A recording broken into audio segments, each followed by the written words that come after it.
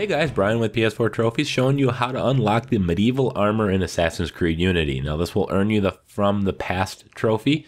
Now what you need to do is come down to the armor room and you have to unlock the 3 doors. You unlock the 3 doors by completing the Nostradamus Enigma side quests. So check my channel, check the description, and I can show you all the locations of all 18 of those quest items that you need to get.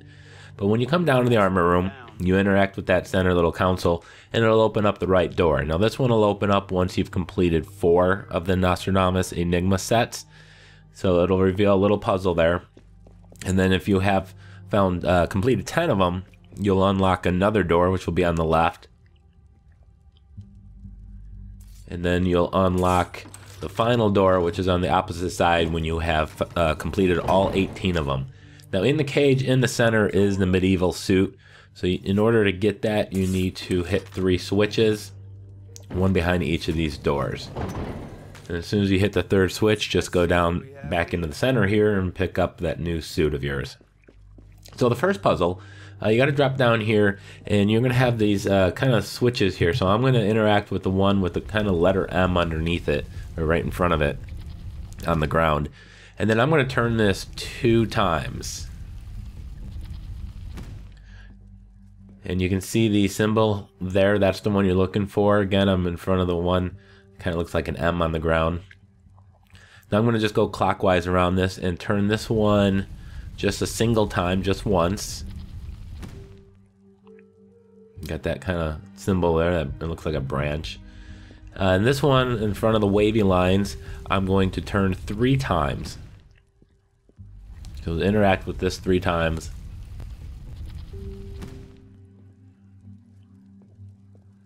And well, that was only 2, wasn't it? Let's go back and do that a 3rd time.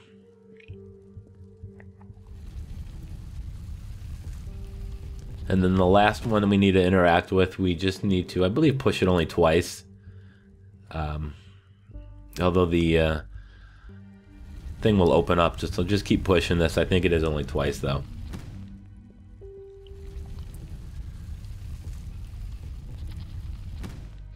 There we go, and it's going to open up a gate at the top. Now we got to do a bunch of platforming, and this platforming is a bitch. For some reason, just the control of the character gets all kind of wonky, and it's just kind of horse shit. But jump up here, and then climb around, and then see if you can get to this wall. There's only one path you can take, so follow this path. Now here you're supposed to jump behind you, so you hold R2 and then press X. It doesn't really work quite as well as it's supposed to, unfortunately. And I'm trying to do it again. I found by turning my camera and looking at where I need to jump to sometimes works a little better. I don't know if that actually had any real benefit to it. But you're just supposed to hold R2 and then press X while you have that held down. So we're going to have to drop down 1 here and then do another back jump. And we are almost there. And as you can see, I'm having a little difficult time trying to get to, I don't know, to jump to where I need them to jump. So again, hold R2 and then press X, supposedly. It's a little suspect, the controls in this section. Alright, so you interact with this switch and it'll open up the gate. And now we're going to go to the second set of puzzles. And this is actually going to be an easy one. This is going to be, let's see if we can get our bearings here. Now here is this entry point. Alright, so this one is on the left door. This one required you to complete 10 Enigma puzzles.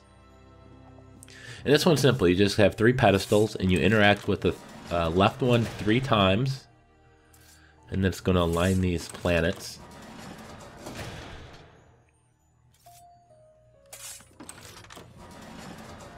Alright, now we're going to interact with the center pedestal here once.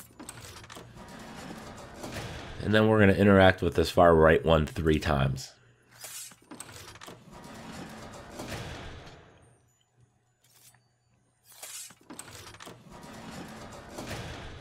Alright, so that's going to reveal the interaction switch for us.